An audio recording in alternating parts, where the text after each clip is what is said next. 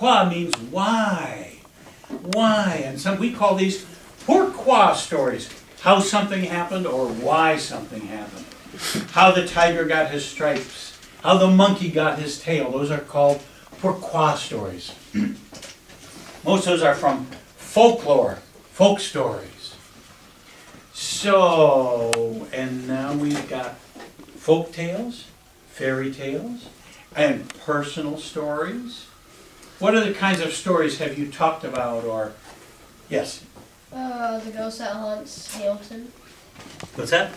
I talked about the ghost that haunts Hamilton. The ghost that hugs Hamilton? Haunts. Hamilton's the high school that's right down the road. Stories about your family. Stories about your family. Like different scary stories. Different scary stories. That was mine. That was yours. She told stories about her family, and then they made everybody's name in Arabic, so they could see what their names are in Arabic. Oh, Yeah, it's pretty cool. Right? She told a personal story. excellent, excellent. How many of you are in drama club? Okay, well, let me tell you this. I'll try and make this story quick here. Now, many, many years ago, there was a playwright named William Saroyan. This is a true story. William Saroyan. Anybody know who William Saroyan was? He was a playwright, an American playwright. And you were talking about Arabic. He was Armenian. His family was Armenian. And he wrote plays. In fact, he won several awards. He won what's called the Pulitzer Prize in Drama. Now, William Saroyan was a very famous playwright way back in the 60s.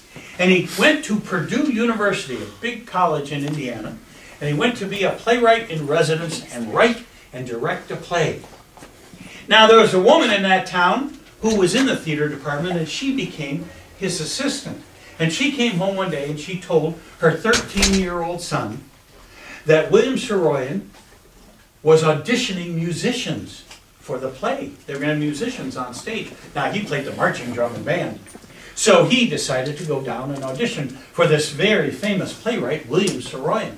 But the only way he could play his drum was to strap it onto his leg like he did in band, a marching drum. So he went down, and there in the theater, he went up and down the aisle, playing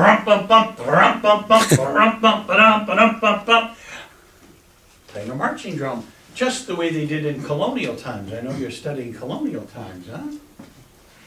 Well, everybody sort of snickered and laughed, and that young boy didn't know people were laughing at him. And Mr. Saroyan thanked him very much, and then he went home. And one day later, his mother came home and said, Mr. Saroyan is not going to use you as a musician in the play. But guess what? He's written a part in the play for you. This was a brand new play, and he went and he wrote a part in the play for that young man who played the drum. Now, the part in the play was called The Butterfly Boy, and the action took place along the Wabash River in Lafayette, Indiana. Right on the river there in a little clearing with trees, and the boy would come through searching for a butterfly. Anybody do their butterfly collections yet, or bug collections? You probably have to do that in 7th grade, I think. This young man, he played the character of the butterfly boy.